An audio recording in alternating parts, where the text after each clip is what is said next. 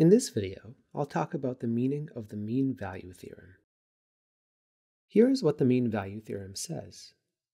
If a function f is defined on the closed interval a to b, and if two conditions are satisfied, f is continuous over the closed interval, and f is differentiable over the open interval, then there is a real number c between a and b, where the derivative of f evaluated at c is equal to the difference quotient evaluated between x equals a and x equals b. What is this saying? Let's break it down a bit. On the right side of the equation, the difference quotient represents the average rate of change of f over the interval from a to b. And on the left side, this is the instantaneous rate of change of f at x equals c. And the theorem is saying that if the two conditions in the list are met, there is some value of c where the instantaneous rate of change is equal to the average rate of change.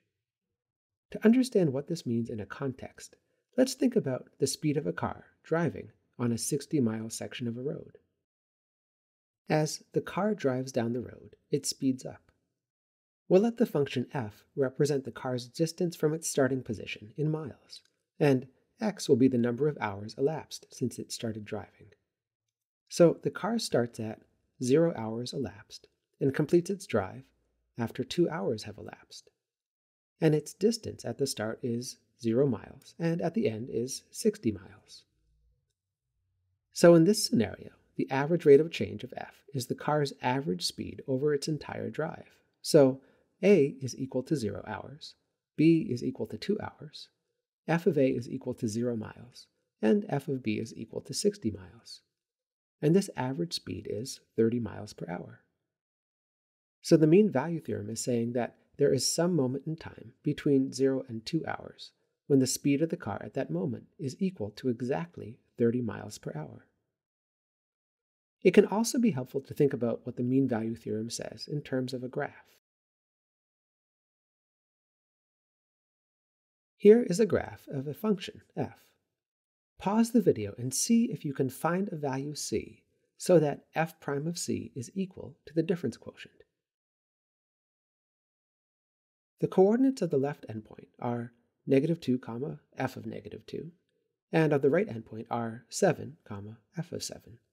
So in this case, the value of a is -2, and the value of b is 7. And the denominator is equal to 9. On the graph, the denominator of 9 represents the amount of change in x, and the numerator represents the amount of change in f. And the value of this difference quotient is equal to the slope of the secant line connecting the two endpoints. Let's imagine a tangent line at x equals x0. The slope of this tangent line would be f prime of x0. For this value of x0, the tangent line does not appear to be parallel to the secant line, so the slope of the tangent line would not be equal to the slope of the secant line. Let's increase the value of x0 and see what happens to the slope of the tangent. For this particular value of x0, the tangent line now appears to be parallel to the secant line, so the tangent line now has the same slope as the secant line, and this value of x0 would make the instantaneous rate of change equal to the average rate of change. Now, we don't know exactly what the value of c is. We would need some additional information about the values of f. But the mean value theorem tells us that some such value exists. Let's look at a graph of another function. Here is a graph of another function. Like the previous function, it is defined on the interval from -2 to 7. So we can ask, is there a real number c in the interval from -2 to 7 where f prime of c is equal to this difference quotient? Pause the video and see if you can find such a value for c. To visualize this, we'll draw a secant line between the endpoints of the graph of the function on this interval. Then, the slope of the secant line is equal to the average rate of change of f over this interval, which is computed using the difference quotient.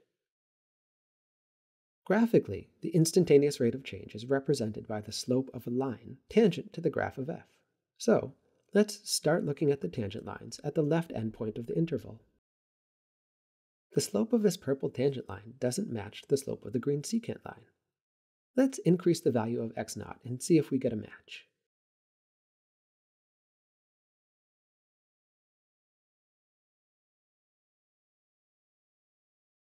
There weren't any values of x0 where the slope of the purple tangent line appeared to match the slope of the green secant line. In other words, there wasn't a real number c in the interval where f prime of c was equal to the average rate of change. Why did this happen? You might have noticed that this function was not continuous at x equals 7. This is what produced the secant line that wasn't parallel to any of the tangent lines.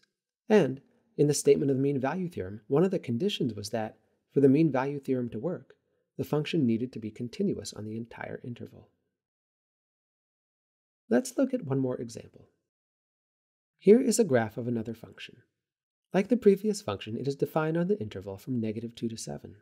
So we can ask, is there a real number c in the interval from -2 to 7 where f prime of c is equal to this difference quotient? Pause the video and see if you can find such a value for c. To visualize this, we'll draw a secant line between the endpoints of the graph of the function on this interval. Then, the slope of this secant line is equal to the average rate of change of f over this interval, which is computed using this difference quotient. As we did with the last function, let's start looking at the tangent lines at the left endpoint of the interval. The slope of this purple tangent line doesn't match the slope of the green secant line. Let's increase the value of x0 and see if we get a match.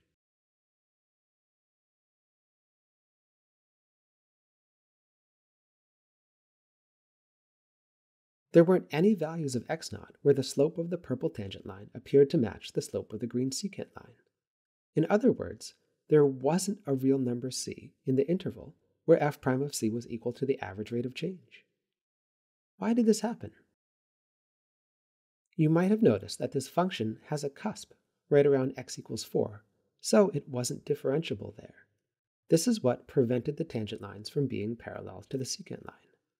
And in the statement of the mean value theorem, one of the conditions was that for the mean value theorem to work, the function needed to be differentiable on the interval. To summarize what we've seen, we looked at the statement of the mean value theorem. We looked at an example to see what it meant for there to be a point c so that the instantaneous rate of change at c was equal to the average rate of change over the interval. Then we saw another example to see why the theorem only works for functions that are continuous on the entire interval. And then we looked at a third example to see why the theorem only works for functions that are differentiable on the interval.